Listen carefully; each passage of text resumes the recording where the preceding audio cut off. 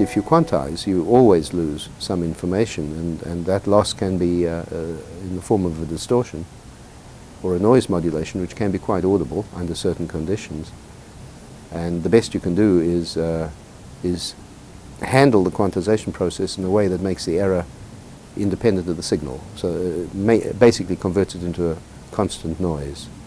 And that's what a proper dither does, but the theory hadn't been fully developed. Although actually, as we found out, it was known to a few people who had kept it secret. One of them was Tom Stockham of Soundstream. For proprietary reasons, they had discovered the proper form of dither, but had kept it to themselves and had used it. So when we discovered this ourselves in the mid-80s and published it, people started saying, oh, I think that was known by some... And through a devious process, we eventually found people who had demonstrated this to themselves and never published it. Tom Stockham was one. The other person was Nelson Wright. And it was interesting because he was a graduate student at MIT in the late 70s, and apparently this question had come up as a problem for another graduate student.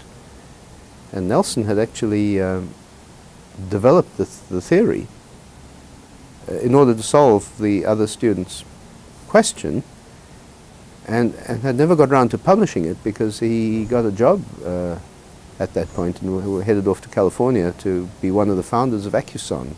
Through his ex-supervisor, I learned of this and got hold of Nelson, and he said, oh yes, I think I probably still have notes about this somewhere. He actually found it. He had written a handwritten manuscript about it. It never got published. That's from 1979.